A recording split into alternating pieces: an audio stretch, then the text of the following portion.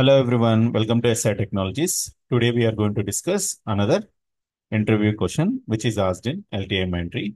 So the question is here. Okay, you can see the input. Input is having three columns: user ID, visit date, page visited. So if you see, right, user ID 111, here 11121.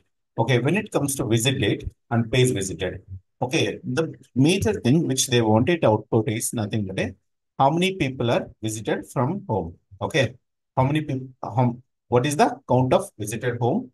What is the count of visited payment? Okay, what is the visited of management? So here, if you see, right, the pages, whatever the pages which we have, home page, payment page, management page, like again, home page. Now, if you observe here, right, so 28 home page one time visited, 28 home page one more time visited, 28 home page one more time visited, which means on 28th, you see three times home page visited. But what about the payment in 28th? There are no payment page visited on 28th. Yes, as well as management page also. So we can see here 0, 0. And when it comes to 29th, only one time payment page visited. Now you can see 29th, you are getting one time payment page visited. And when it comes to 30th only management page is visited. Now, what they wanted, like this, they want output. Like this, they want output. How we can solve this particular scenario?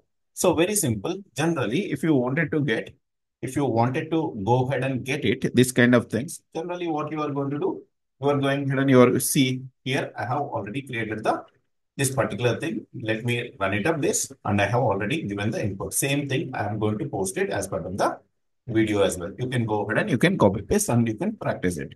So this is the Oracle database which I'm choosing here. So according to you, you can change your data types. Now let's go ahead and do this. So generally what we are going to do, select.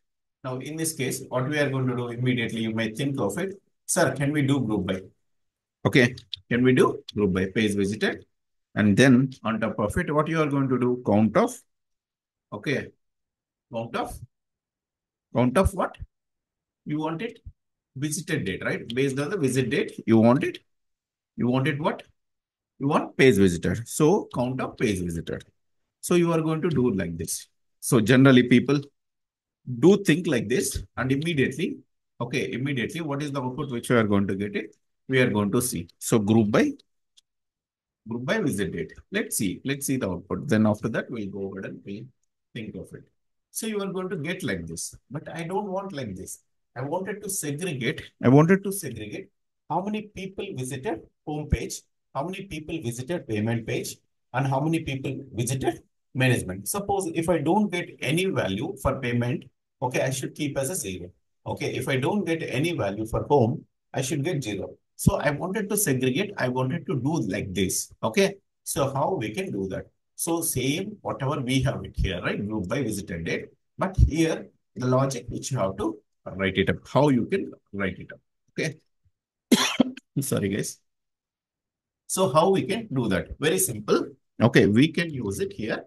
Sum of, okay, sum, okay, case, okay, instead of sum, first write it up case, okay, case when, okay, case when. Now what do you want? You want it, whatever it is, the page visited, that page you want it. Okay, simply what you can do, page visited, okay, equals to, okay, let me go ahead and take it up this. Okay, let me take it up here where page visited equals to home. Then go ahead and populate as 1.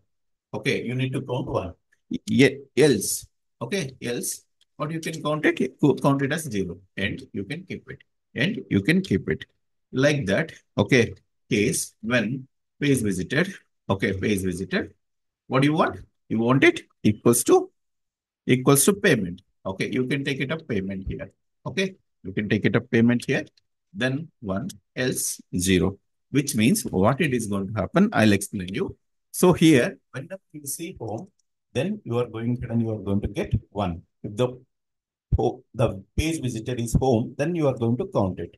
Else, you are going to keep it as a 0.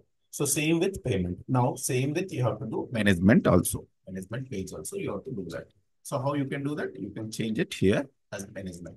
So what they wanted exactly?